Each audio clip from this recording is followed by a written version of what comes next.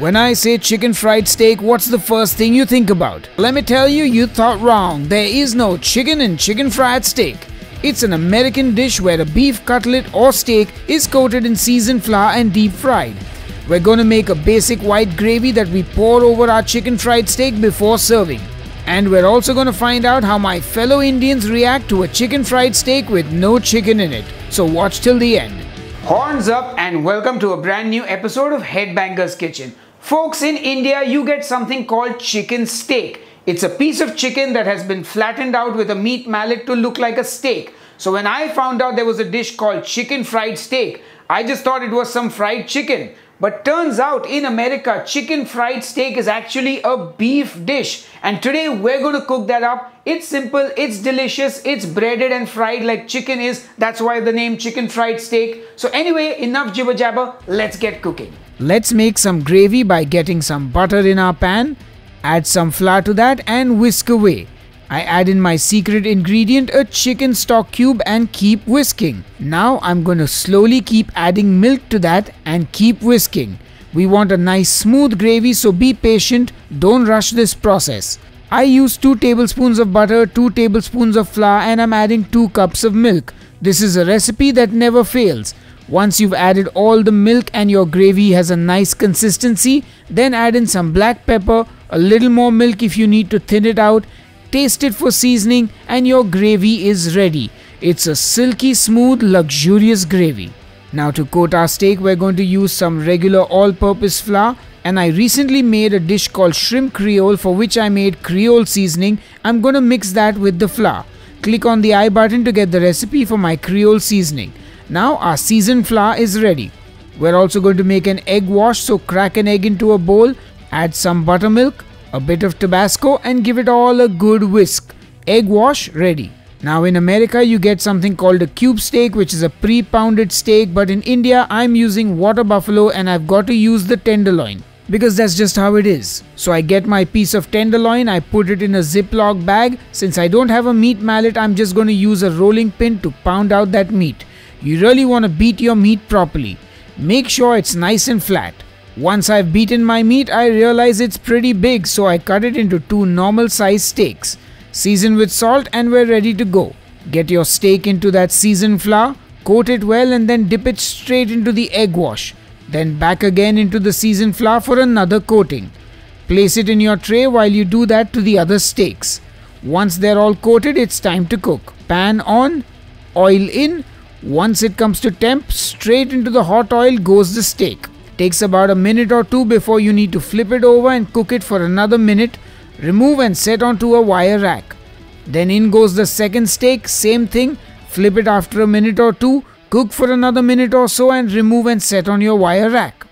Now to serve, get your steaks on a plate, and then pour that delicious gravy over the steaks. And that looks just fabulous. Of course, got to fancy it up with a little bit of parsley so that we have a little more color on the plate. Anyway, nothing left to do but to cut into that steak, and hot damn, that looks good! Direct delivery to my mouth, and that is one tender, succulent and tasty piece of meat. And that gravy is just icing on the steak. Anyway, let's see how my fellow Indians enjoy this steak. Enough jibber jabber, time to taste. Have you ever heard of a dish called chicken fried steak? No, I haven't ever heard of a dish called chicken fried steak. No, I haven't. So I'm very excited to try it because it's like chicken, and then I'm assuming it's deep fried. Yeah, No, I don't think so. I have. Yes, but I'm trying to think. Chicken? Yeah, actually, but it's never been the greatest experience, to be honest. Have you eaten it? I'm thinking in one of those Tex-Mex kind of restaurants. Do you have any memory of what it tasted like or what it was? No, if I did, then I'm probably just pushed it out of my memory and all of that. Dig in. Oh wow, that's really good. The meat is really tender, which I think is the first thing to point out because typically it's really easy to overcook. It is well seasoned. Even though there's a mountain of sauce on top of it, it still has a little bit of that crunch, which I would not expect. So I really enjoy this. I like the breading. It's actually quite good. Very tender. I don't mind the white sauce, which is strange because I'm not the biggest white sauce fan. First thoughts, doesn't taste like beef at all. I mean, I'm used to eating it in, say, steak, and that is a very different flavor profile compared to this. And I'm not saying this is bad. I like it.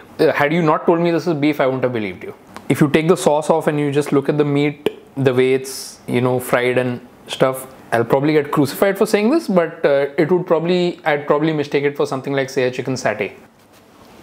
Okay, this is not what I ate for sure. Whatever I ate was something else. To this gravy is like, you can edit this out later. But this is gravy, guys. All the restaurants watching it, not the brown stuff that everyone puts, the brown sauce and stuff. This is actual gravy, man. Leave what Americans call soul food. This is soul food for me, man. Like, this is nice. Everyone loves fried food, so why not? And steak and fried is like, oh. Okay, so on a scale of 1 to 10, what would you rate this dish? Probably rate this at a 7. I'll rate it 7. A 10. I'm gonna cheat, it's 12, dude. Chicken fried steak. What's not to like? Alright folks, I'm gonna taste the chicken fried steak. That is some good beef. The gravy is delicious. It's a very comforting dish, but yeah, I mean, it is a bit plain. I can see why people rated it 7. I can also see why people rated it 10 and 12, because if you like simple flavors, clean flavors, homely, comforting food, this hits the spot. If you're looking for something with a bit more oomph, it probably doesn't deliver when you're thinking of like restaurant food. But it's comforting, delicious, and I'm gonna go and enjoy this. I hope you will try making it at least once. Let me know how it turns out. What do you think of chicken fried steak? And I will see you on the next episode of Headbanger's Kitchen. Until then, cheers and keep cooking. And a big thank you to all my Patreons and YouTube channel members who support what I do. I really appreciate all your support. Miso, you're not getting any of this. Anyway, if you'd like to support the channel either via Patreon or the channel memberships, the links are in the video description box just below this video. I'll see you next time.